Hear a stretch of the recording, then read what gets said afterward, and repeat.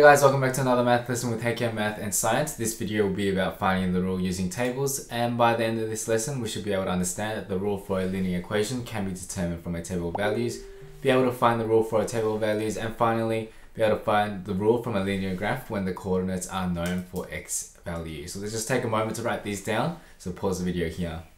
Alright, so let's start off with what a rule is. A rule is an equation that describes the relationship between the x coordinate and y coordinate in a table or graph. So it will be written as an equation that looks something like this: y equals the coefficient of x plus the constant. So if you remember from earlier this term, we'll know that the coefficient is the number in front of a letter. So the coefficient of x in this case will be 3. So the coefficient of x goes here, and the constant, if you also remember from earlier this term, constant is a number that doesn't have a letter behind it, so this would be the constant there. So the form is usually y equals the coefficient of x, so something goes there, x plus another constant there. Alright, so adding on from that, the coefficient of x, so the number that goes right there in front of the x, will be positive if there is an increase in y as x increases by 1. So have a look at this table. As x increases by 1 as we go across, y is also increasing there. In this case it's going up by 2. So that means the coefficient of x will be positive. However, the coefficient of x will be negative if there is a decrease in y as x increases by 1. So x is still increasing by 1 across to the right, but in this case y is going down by 1 here. So that means because y is decreasing as x is increasing, the coefficient of x will be a negative value. And adding on from that, let's include how much y is decreasing or increasing by. In this case, y is increasing by 2 each time x goes up by 1. So that means that number is going to be positive 2, like you can see here. And in this case, the y is going down by 1 each time x goes up by 1. So that is going to be negative 1. So that's the same as saying y equals negative 1 x minus 1. And remember, we don't really need to write the 1 there. So that's exactly the same as writing y equals negative x minus 1. And to find the constant will be the value of y when x equals 0. If the value of y when x equals 0 is not given in the table like below here, substitute another pair of coordinates to find the value of the constant algebraically. So if the table of values did include when x equals 0, you just write the y value there as the constant. However, if it doesn't have it like in this table, we're going to substitute any one of these into y and x. In this case, they substituted the points 2 and 5. So remember, 5 is the y, so y goes into here. Y went into there, the 5 went into there, and the 2 will go into there. So that will be 5 equals 2 times 2 plus the square. We don't know what that is, so square, if you work it out algebraically, let's do that together actually. 2x plus square, I'm going to substitute 2, 5, so that's the y, that's the x. 5 equals 2 times 2 plus square. 5 is going to equal 4 plus square. And remember, we need to subtract 4 on both sides to get the square by itself, and that gives me 1 on the left equals square. So we know the constant or the square is equal to 1.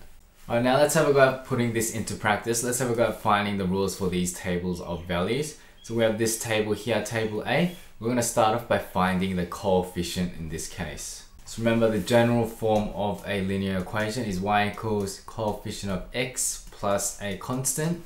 Alright, to find this coefficient, we need to know how much y changes each time x increases by 1. So it's increasing by 1 as we go to the right. In this case, it looks like it's going up 3 each time we go to the right here. Negative 8 plus 3 is negative 5, negative 5 plus 3 is negative 2, negative 2 plus 3 is plus 1, and positive 1 plus 3 is positive 4. So this is correct in the case. So we know that y, the coefficient of this one, is going to be positive 3, so we know that's 3x, and we just need to find the constant now.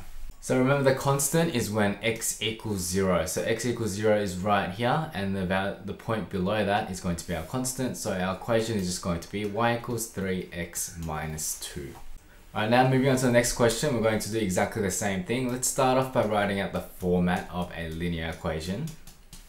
So it's going to look like that. So once again, start off by finding the coefficient. Remember, we need to find how much y changes each time x goes up by 1. So in this case, I can see it decreasing by negative 2. Negative 5 minus 2 is negative 7.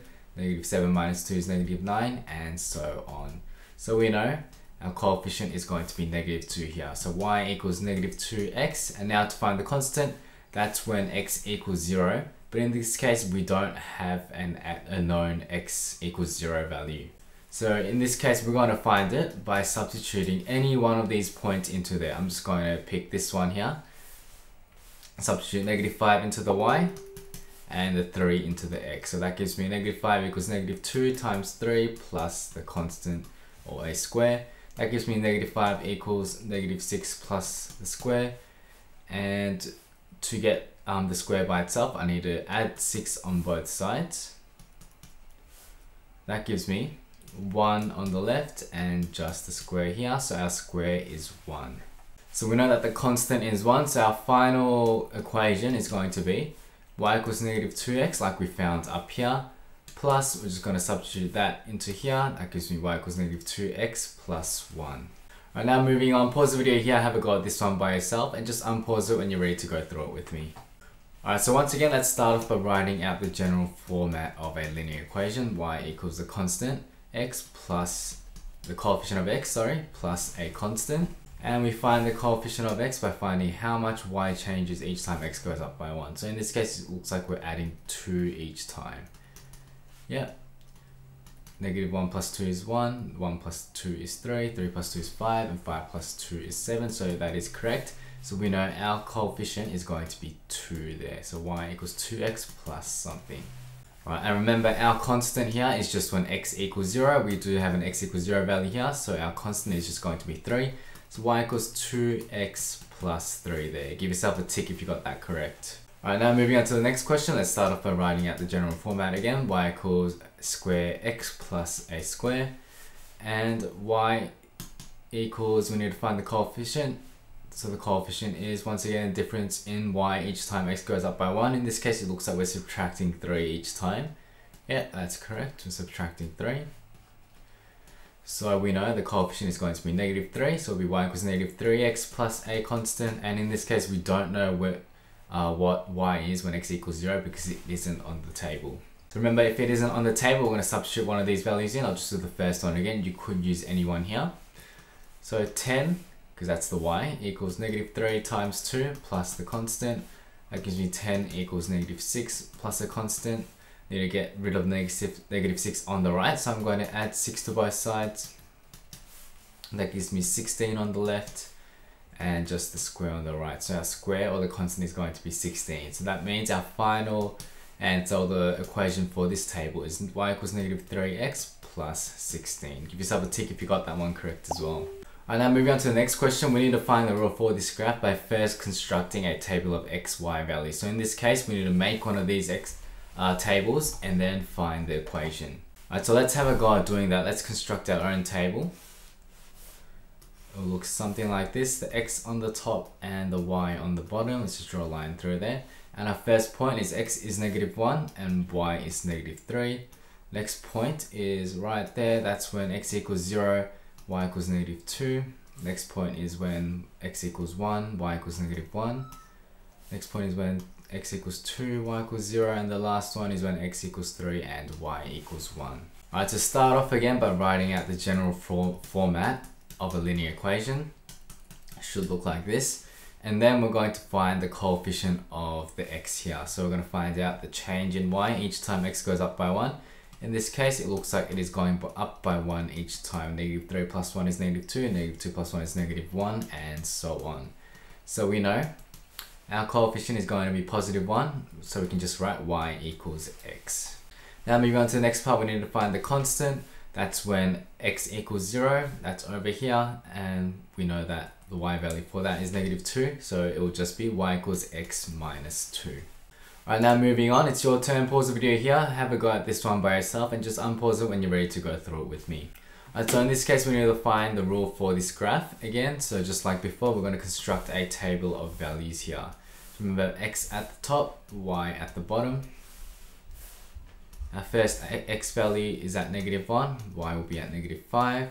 Next one, we have x is 0, y -3. Next one, x is 1, y -1. Next one, x is 2, y is 1. And the last one, x is 3, y is 3. Alright, so to find the rule or the equation again, remember, start off by writing out the general format. We have it over here, and we're going to start off by finding the coefficient. So this one's going up 2 each time. -5 plus 2 is -3, -3 plus 2 is -1, and so on. So we know the coefficient here will be y equals 2x, and we just need to find the constant again. That's when x equals 0, so that's over here. That's the y coordinate there, so it'll be y equals 2x minus 3. Give yourself a tick for each part you got correct there. Alright, so that brings us to the end of this lesson. Hopefully you guys have a better understanding of linear graphs now, and that you understand the rule for a linear equation can be determined from a table of values, that you can find the rule for a table of values, and finally can find the rule from a linear graph when the coordinates are known for x values. Thank you guys for watching, and I'll see you guys all back online.